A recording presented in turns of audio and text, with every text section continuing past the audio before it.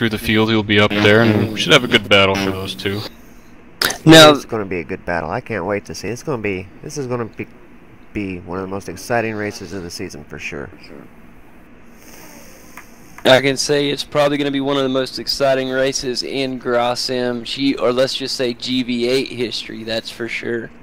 As this is the first time the GV8 will visit Bathurst, so really looking forward to seeing what happens, what unfolds. It's going to be just an exciting event. We're going to have, anytime you have an endurance race, it's exciting, but when you bring it to Bathurst, it's on a whole nother level, especially when it's the first time a league has been there. That makes it even more. So, I mean, I'm so excited. I just can't wait. But I thought you guys put on a really good job with this shootout. I didn't know what to expect. When the first time you run something, especially something that you're not used to, we run races every week, and we know how to run races, but to do something like this shootout, you guys did a really good job putting it on for us, and gave us one heck of a show. We got to see a little bit of it all.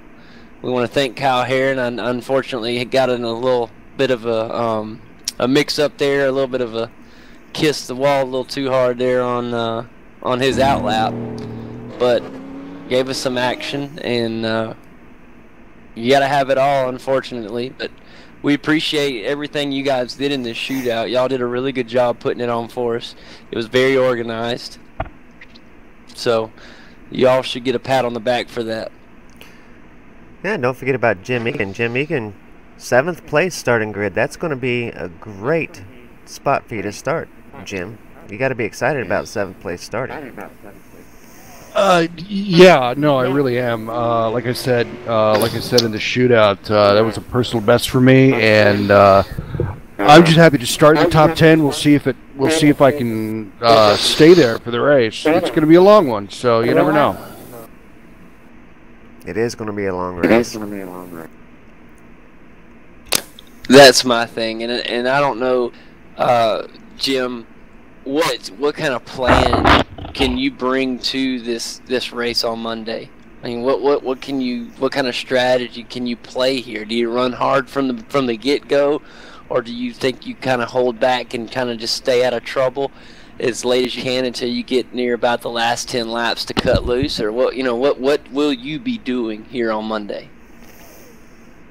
I'm gonna do what my dad always told me about racing, is keep it on the black part and shiny side up.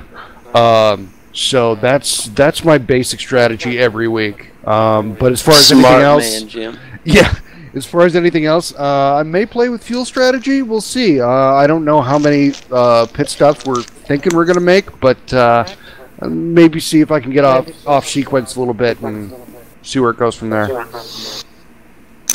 I like that, Jim. I like seeing you do that. I remember watching a race not too long ago. I believe we were at Orem Park, Kane, where Jim stayed out. He was the last car to pit. He got to lead a lap, and it could have played heavily in your favor. And you actually, I want to say you finished pretty well that week. So I like going against the field and getting off sequence and seeing what can happen, because you never know when you can catch a break, and it can put you really high up there.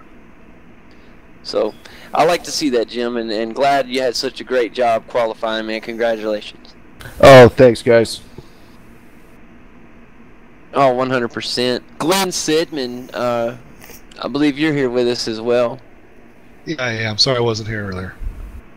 Oh, no, quite all right. No, we were watching you. Did a good job qualifying. What was your thoughts on your qualifying run there? It was quite nerve-wracking. I couldn't seem to get my thoughts together on the outlap, so I was even more nervous. But my lap overall, I was pretty happy with it, except I scraped the wall and negated my time. So we'll see how that works out. Yeah, man, Kane saw you scrape up a little bit of dust there off the wall, but you know what? You bounced off that thing and kept going, and you seemed to really do a good job bouncing back off of that. You seemed like you didn't let it bother you at all, and ended up putting down a really good time. So looking forward to seeing you run on Monday. I think you can do very well here. This is your first endurance race with GRAsim, I believe. This is your first time, right? Oh, that's correct. Yeah, it'll be my first Bathurst race too. Well, my goodness, that makes an even better storyline. Thanks a lot, Glenn. Really glad talking to you, buddy, and great luck to Monday. Thanks, guys. And we got to talk to Nigel Baines at the end there. He ran the final lap in the shootout and ended up getting so close to Martin Carroll. Talking about, what was it, 2/10 different? 3/10 different. 3/10 differential between Martin Carroll and Nigel Baines. Guys, that's very close on a 4-mile circuit. I mean, just think about that for a second. So, congratulations once again, Martin, on getting the pole here in the shootout. You still there, Martin? Yeah, I'm still here. Yeah, no, thank you very much. That's what I enjoy about the shootout. All your week's preparation comes down to focusing for that one flying lap and not making a mistake. And I was lucky enough to scrape ahead of Nigel there. Yeah, and it leaves it all up to you. There's no risk from other cars. If you fail at it, it's kind of all your fault, and you don't have to worry about someone else taking you out. It's definitely a high risk and reward, especially around here at the mountain. And just because you, like Kane just said, you kind of write your own destiny starting on the pole.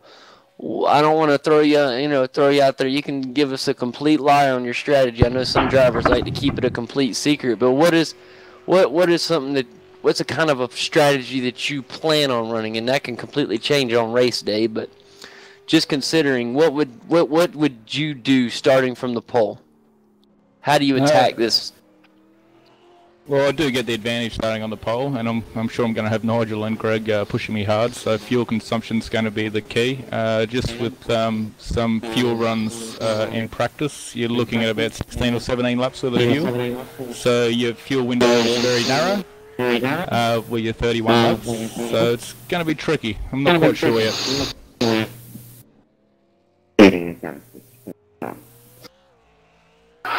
Well, thank you very much, Marty. We really look forward to seeing you Monday, buddy. Congratulations on that pole. Yeah, looking forward to the race. I was excited for a couple of days coming into the shootout, so yeah, I'm looking forward to Monday. And that's our pole position, Martin Carroll. Nigel Baines coming so close to getting on the pole, but you are on the outside pole, buddy. What is something we can look for you on starting on the outside pole? I think pretty much like Marty was saying there with the fuel side of things, there can't really be too much of a strategy, unfortunately. We have a 2 or 3 lap pit window probably, so just hopefully get a clean start and stay out of trouble, keep it off the walls really, and see how the race pans out from there. And that sounds good, man. That's a perfect plan to me, Nigel. And want to give you another shout out on the livery this week. It looks really good. It's coming along nicely. Yeah, I think I'll finish with it as it is there right now. I think it's enough tinkering. It takes a lot of time, this painting. It kind of gets addictive too, right? So we're gonna put that one to bed and run it as is, and hopefully it'll bring us some more good luck. Yeah, I hope so, buddy. And you're saying we really do. We wish all you guys luck. Another good paint this week is Greg Carr noticed update to the Can-Am machine. It looked really good, buddy. Yeah, that's one the Can-Am team ran quite a few seasons ago, and when I first got in the V8, I always saw that thing running around and kicking my butt, so I decided, hey, let's put it on and hopefully get some of the mojo those guys had when they ran it, and hopefully it'll work out for me. Well, definitely so. I like it a lot, especially that American flag there on the back of the wing. It looks good running. So maybe if we get out, if you get out in front, we'll all be watching that flag from behind. So that'd be the best case scenario for you, my friend. We wish you luck, Greg. Yeah, thanks. Well, I'll take the lead if it's there, of course, but I don't know, points with 300 points you can get for a win. I'll kind of play a little conservative, but I don't know. If you're in the top 5, you can't. Laps come down, you can't play conservative. You gotta go for the win. So we'll see what happens. But Yep, hopefully we'll bring it home in one piece and keep it off the wall. So that's the plan so far. And that is our points leader, ladies and gentlemen, Greg Carr. Thanks a lot, buddy. Look forward to seeing you Monday. Another driver I really want to talk to is Mario Gerard. I want to get back to you real quick, buddy. I want to ask you a question, and that is, with a lot of you've ran some really good races this season. You've been very fast, but you've seemed to get caught up in a lot of the unfortunate mistakes of racing this season. It's like you've had the bad end of the stick. Now going into this race and just the craziness of it, what are some things you're gonna look for to try to stay out of trouble here? Honestly, I don't know. And that is a tough question. Well, yeah, because it depends how the race is evolving. We'll see on Monday, but actually you have to know how the race will start, and everybody will drive. You have to adapt, and that's the main goal, I guess.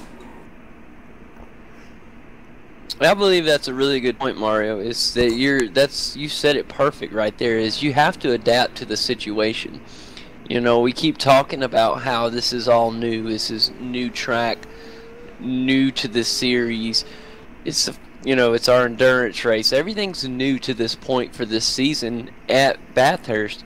So I think the big key word in this entire endurance race will be who can adapt to the situation, because it will be completely different from anything else we've ran thus far this season. So I really like that answer a lot, Mario. Thanks a lot, buddy. And thanks to all the drivers, really. We really appreciate every one of you stopping by. Chris Hogan, I want to give you one more shout out before we leave, buddy. I know it was really a bummer, and Kyle Herron. But I really look for both of you guys to do very well here at the mountain on Monday, okay? Thanks, mate. Yeah, no, we'll bounce back for sure.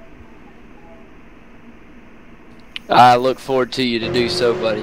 And Kyle Herron, you as well, in the number 25, bud. Thank you. One person I want to talk to that had a great time and has got a perfect starting position almost is, well, aside from the first spot, but Jason Lundy, number 5 starting spot. That's going to be a tremendous advantage. Hey, Kane. Yeah, I feel like that is a good starting spot, just behind the really fast guys, and hopefully we can stay out of the trouble for the first few laps, keep the car clean and off the wall, and just have a good, clean run to the finish. Like the other guy said, this race is going to be all about fuel mileage, and I don't think there'd be a whole lot of room for differing strategies, so we're just going to focus on running clean, consistent laps and getting to the end. Yeah, I think with as much chaos as I'm predicting we're going to see, I think just trying to avoid trouble, putting down good clean laps, I think that's going to be the way to the front.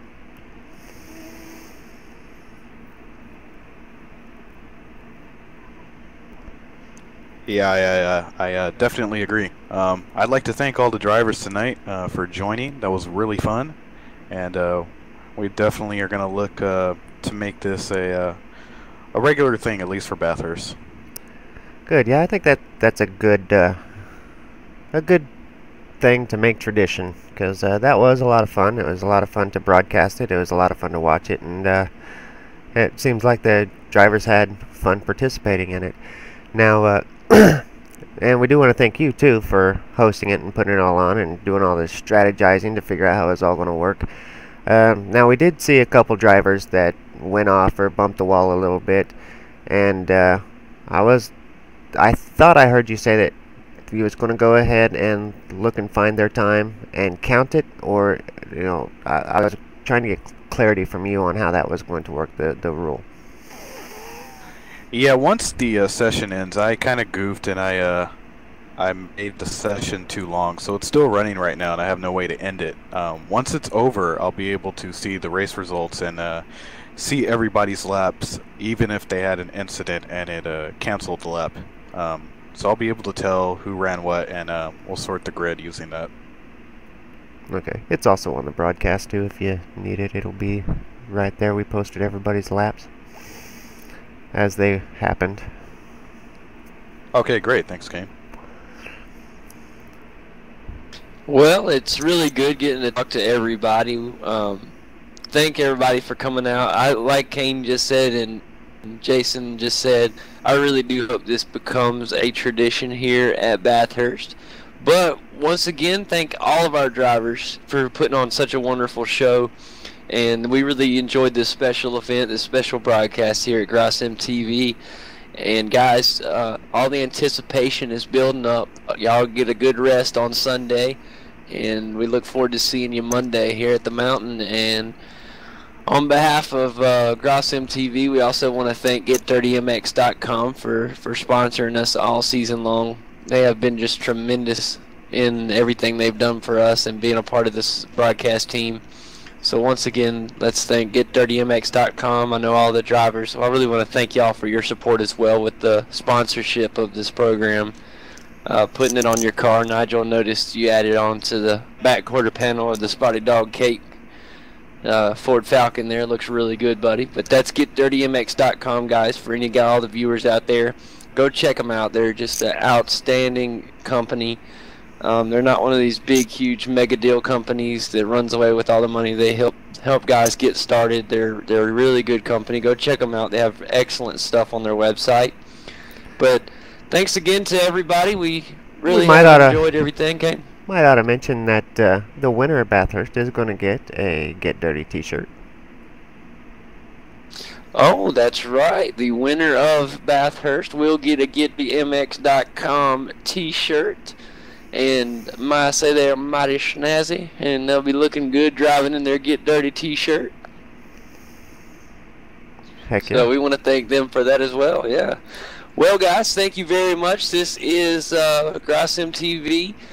JD Smith, and alongside me is Kane Kraft. We've been holding it down up here in the booth and really enjoyed this special broadcast of the Shootout for Bathurst on Monday. And we will be coming to you live, guys, Monday for a very, very special broadcast for this event.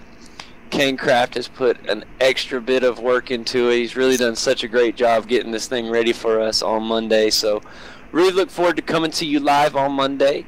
Kane, anything else you want to add out there before we close this tonight?